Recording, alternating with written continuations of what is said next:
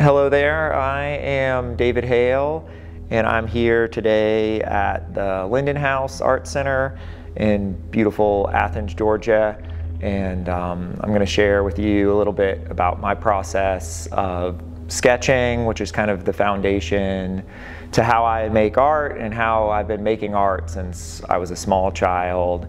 And it really hasn't changed too much, and it's still probably my favorite type of art to make is just simply making doodles and making sketches. So to begin with, I have a setup here. This is my little travel art case. I like having just a small bag. This is a beautiful bag actually that my goddaughter and my dear friend gave to me that they brought back from Paris. And I've kind of fit my tools to fit in this bag to go with me everywhere. And I take this with my family when we travel. I take it into the woods, I take it to the beach. It goes with me, and I've got all the things I need to create when I feel inspired. In this bigger pouch, this is my sketchbook. I love this sketchbook because it fits right in here. It's a nice little small size, and it's got really nice paper, and I bring this all over the place drawing. The first piece here is one I did during the wedding for my best friend, the days before his wedding while we were down there in the jungle. So I really like having these pieces to go with me, and then I can flip through them and they remind me of the places I've been and the people I've loved and been with and the places I've loved. So I'm gonna show you a few. There's a whole bunch of, here's a toucan and all kinds of fun. We saw a little crocodile. There's a crocodile. And if you look as I flip through it, the pages flip, and sometimes, one drawing goes one way, then you got to flip it over and it goes the other way. I pick this up whenever I feel inspired, and I just start drawing. So to begin with, I have the all-important eraser. We all need erasers. I use up the erasers on the back of my pencil so quick that I always have to carry another eraser. So even though I'm a professional artist and been making art my whole life, I use an eraser all the time. I make mistakes every single time I do a drawing. And the eraser is actually a good tool. You can draw with it also. It's not just for mistakes. So I've got an eraser to begin with, and then I like having some different types of pencils. So in my kit right now, I've got a variety of hardness of pencils. I've got one pencil that makes a really light line. That's a 2H. They've got letters that go with how soft the lead gets and how dark of a line gets. So I'll lay them out here in order. There's a 2H that makes a really light line, then an HB that's kind of like the pencils that you use at school. And then I've got a 2B that's a little darker, and then a 4B that's darker than that, and a 6B that's darker than that. And I like making dark, heavy lines. I push down really hard when I draw, and I like a nice dark line. So I mostly just use the 6B pencil and this lighter 2H pencil, and I can pretty much make any drawing with just them. The rest is just kind of bonus.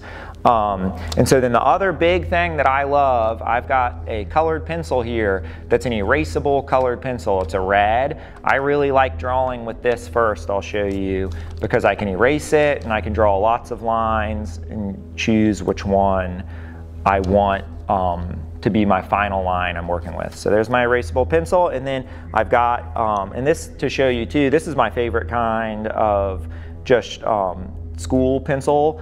And I've drawn probably hundreds of miles of lines with pencils like this. They're a lot of fun. They've got good erasers. And then I've got the colored pencils, like I said, that Crow let me borrow. So these are all Crow's pencils that he shared with me that I just kind of grab a few colors I like and then just see what happens. I like to take a moment to think about if I'm drawing something, to be thankful for it. Sometimes I'm thinking about somebody I love or care about, or a feeling or experience I've had. There's endless possibilities of things to be thankful for. Sometimes I'm just thankful that somebody made this piece of paper and somebody made all these really cool tools for me to work with. I have no plan right now of what I might put on this paper. I think that, you know, I'll probably draw a bird because that's what ends up happening a lot, but I don't really know what's gonna happen. So a lot of times I just try and kind of draw big shapes to see what might want to come through, you know. I start thinking maybe, you know, maybe this could be a head, maybe this could be a beak. All I'm really doing is trying to find there's a drawing somewhere in this piece of paper, and I'm really just kind of getting it to come out of the piece of paper. And you know, I've got ideas like of things that I've been liking to find lately, and I think that could come out, but you really never know what might happen here. So sometimes I just find some shapes here, and you can draw anything you want. I don't, you know, for me, birds are what I end up pulling out of the page a lot, but for you it might be something else. It really can be anything. But I love birds, and I have for a long time. So I know their shapes and their patterns, and I like seeing the way they come through. I love like seeing birds in flight. So most of the time my birds are flying. So right now I'm kind of working out the main shapes of where this could be a bird. I've got here like a head. I'm starting to wonder what the shape of the back of its body could be. Just seeing what might happen here. It's kind of got this curve.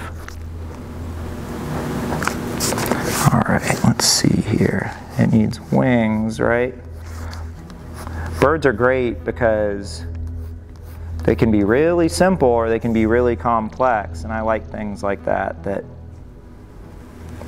have the possibility of both being very simple or very complex. So I can just draw a very simple shape of just the bird's body and its head and its wings, and people will know that what I'm drawing is a bird. But you can also look really closely at birds, and you can find all kinds of tiny little shapes and patterns and their feathers and their markings. So there's a lot of possibility in a bird for all the shapes you can make. So right now I'm kind of working out where its body might go. This is one of its wings I'm thinking about right here. I'm trying to decide where its other wing might come. It's kind of going to have its wings open, it looks like. And sometimes, see, like this, sometimes I keep everything on one page. Sometimes the drawing just wants to come over, and I might bring it like this across and make a really long, big bird that comes all the way over onto this other page. See this? It's got nice long wings going. Here's maybe it's going to have a nice long tail, it looks like. And I don't worry too much about my lines right now. You can see I'm making lots of really quick lines, and that's a really important thing about sketching is if I make this one line and I say, oh, that's not right, and I go through, erase it and try to draw a better line, my body has a memory. My body operates a lot on memory, and I'll just end up drawing the same line over and over again. So some of the best advice I have for sketching is to do like this and sketch a few lines. That's what, you know, we think about as sketching is kind of these loose marks, and you can make quite a few marks and then choose which one is the best line for that shape that you're trying to create.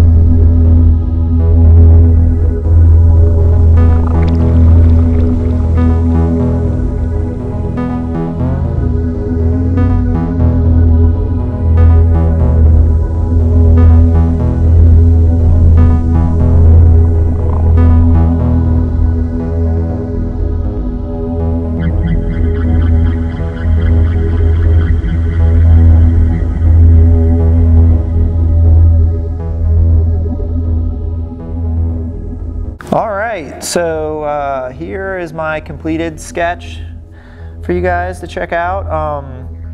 I feel really good about it. I worked on it for about 40 minutes or so, and yeah, I hope that you will create something too that you're happy with.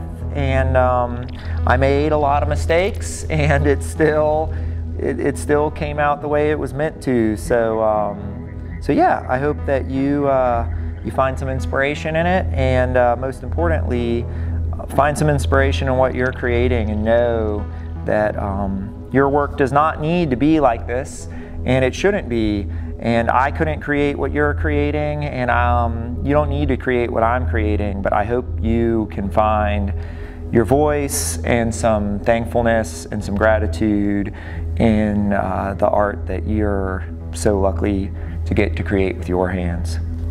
I hope you enjoy.